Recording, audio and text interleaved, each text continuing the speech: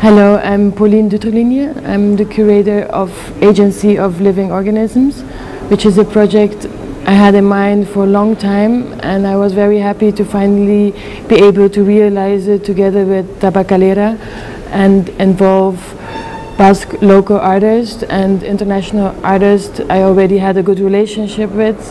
The exhibition Agency of Living Organisms will be shown in the two halls of Tabakalera, and the first hall is more video orientated, and the second hall will be more light with objects and installations and something I call social sculpture. Social sculpture is also like the art terminology that I prefer for most of the works included in this exhibition, because they all refer to an outside natural environment, and they're sculpture that exists as a piece in relation to their environment. Agency of Living Organisms is a collective art project that observes the communication between different living organisms surrounding us. I structured it in an interaction between different spheres.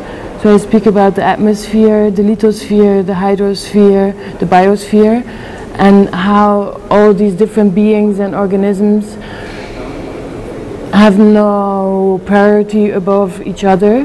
They all relate to each other, and the human being becomes like a very little being within a huge universum on a different scale. I speak about geological scale, about scale of objects that exist in a very large space and time